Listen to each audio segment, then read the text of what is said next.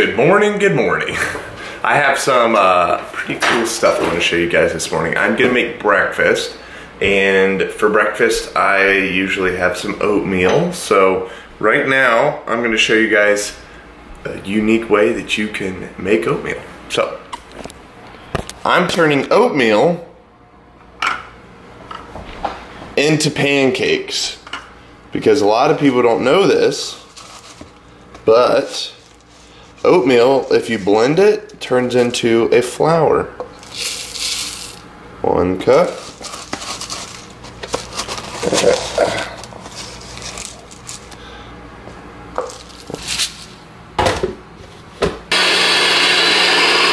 So now what I'm going to do, I'm going to mix in 2 scoops of whey protein. It's just our own brand. You can find it on our website, bowmarfitness.com, vanilla flavored.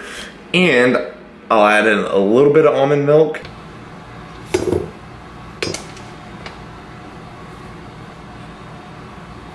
Protein powder and oats. We need to turn it into a batter for pancakes.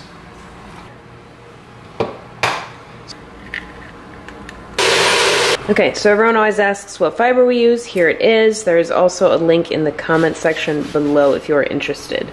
Coconut oil.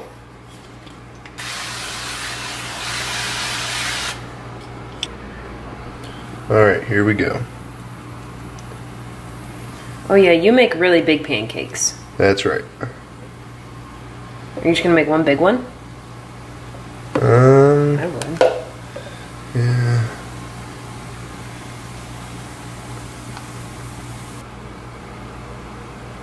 Christmas sprinkles.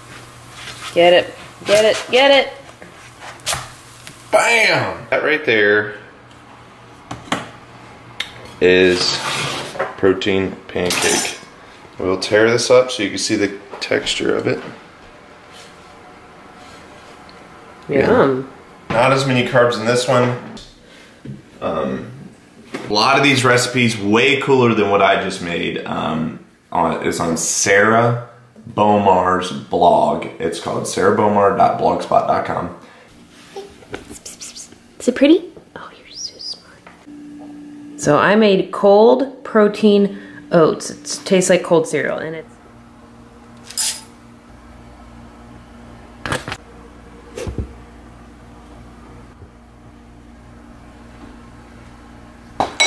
Alright, what?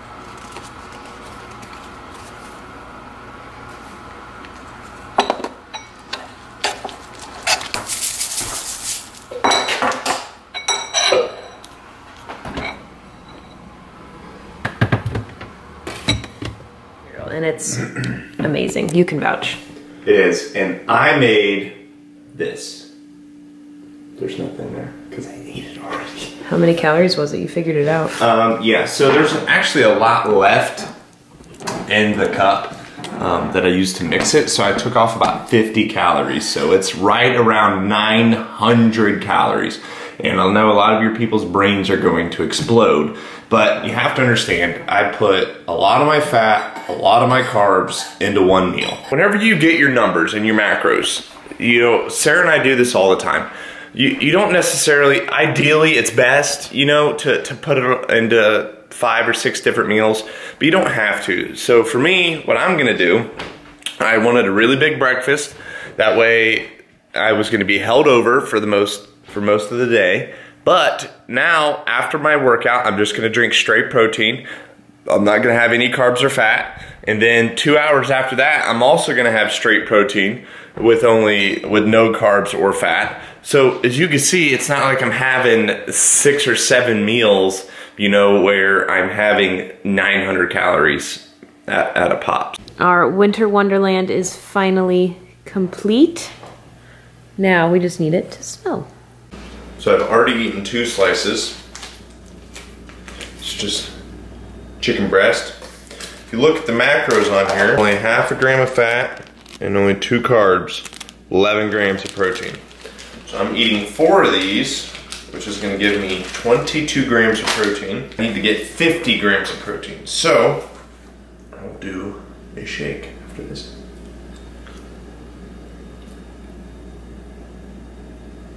Oh.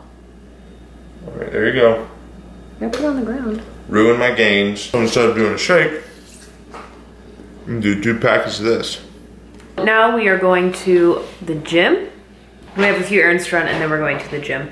We are both lifting back today and then we'll do some cardio and then just come back here and work because we have a ton of stuff to do. We might actually go to Starbucks to work, I'm not sure yet, but we have a lot of stuff to do for our upcoming trade shows and Bailey and different trips, so we have to plan and get all of that logistically planned. So that's what we will be doing the rest of the day after our workouts and our errands, and more food and more food and more food. So when we get home, right now I have a few pounds of ground venison thawing. So when we get home after the gym, do some of this, and then we will also do some cauliflower. So we're gonna do like buffalo cauliflower. It's gonna be really, really good. It's a super simple recipe that's delicious. It's all about tricking your body as far as dieting and stuff. So dieting doesn't have to suck. There's a few like diet hacks that you'll learn along the way, and we're gonna share those with you guys. So.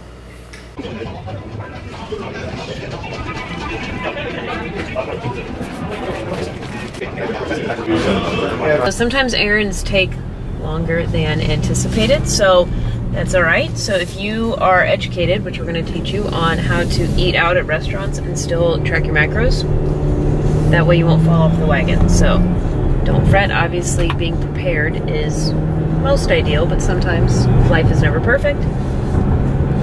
We'll teach you how to track what you're eating. You can even pre-plan ahead with MyFitnessPal or Calorie King or whatever app you're using, because a lot of restaurants have their nutritional info online. So if you say, okay, I have this many calories that I want a lot, this is what I can get, and then just follow that accordingly. So,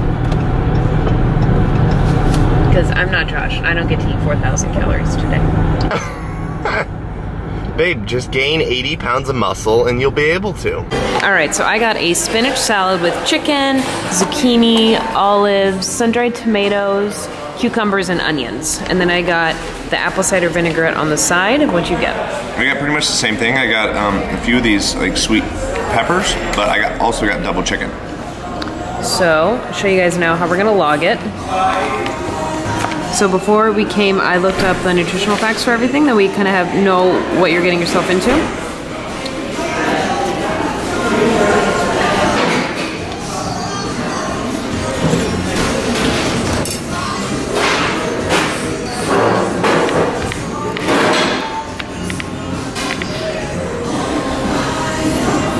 And then I looked up their serving sizes earlier, that way I just can add it myself. I don't have to do like piata, spinach, or whatever.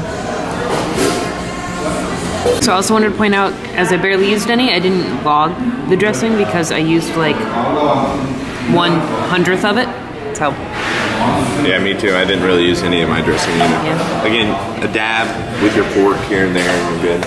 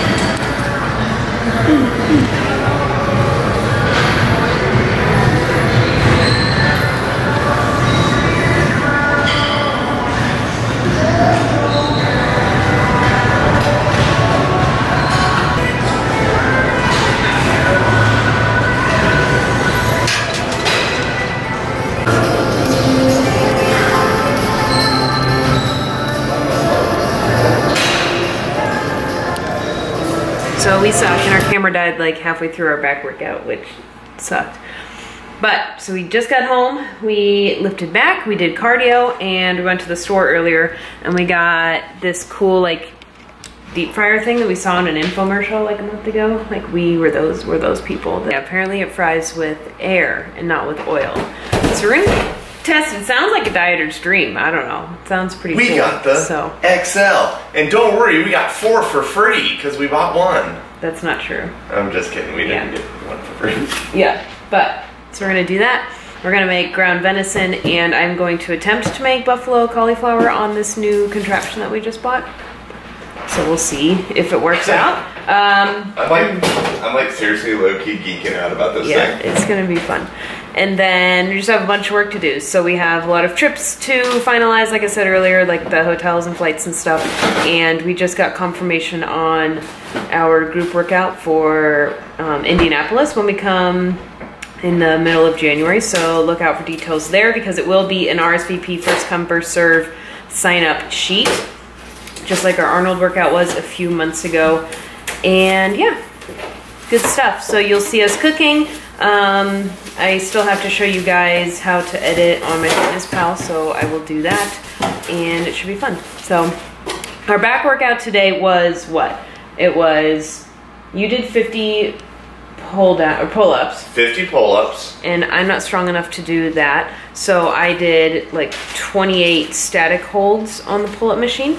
And then we did 60 lat pull downs. Josh did wide ones, I did the narrow grip. And then we did Australian body curls on the parallel bars. For some reason, the LA that we go to has like a gymnastics section. So if you don't have the parallel bars, you can do on the TRX. I've showed several. Put your feet on a bench, yeah. You know, do a normal barbell, like squat rack. Yeah, so I've shown several variations on how to do those. They're very challenging, so definitely incorporate those into your workouts. And then we did 3 sets of 10. Josh did like 20 and then 10. I did 3 sets of 10 on bent over barbell rows. And then we did our 45 minutes of cardio on the Stairmaster, a little sauna action, and now we're back here. So it's been a good day. Okay, so the concept of this thing is kind of like an oven, but you spray oil on it, and then it uses air to deep fry it without any actual oil. I don't know. We're gonna find out. We're just...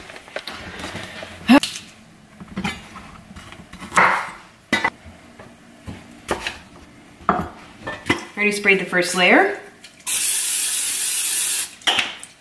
All right, so this is now done. That's actually really good. Now I'm gonna have some of this, and then some of that, which is just deer. Then we'll use some hot sauce.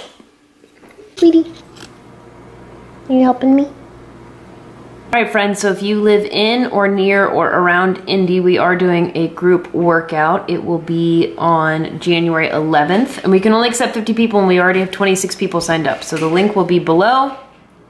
If you're interested, there's a $10 gym fee. I'll show you guys the location as well. You should come, so it's gonna be totally fun, isn't it? Yeah, it will be. Group workout. So there is the location. Like I said, $10 gym fee. It will be at 7 in the morning on January 11th at 2017. Ooh, it's already almost 2017. That's pretty nuts. Jerry, I'm gonna be so old this year. I am making protein ice cream. You can do ice, and then you can add almond milk or water.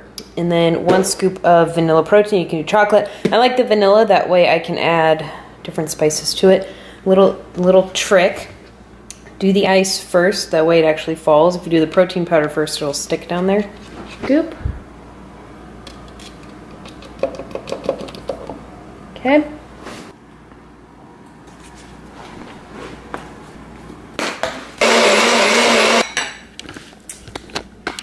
There we go.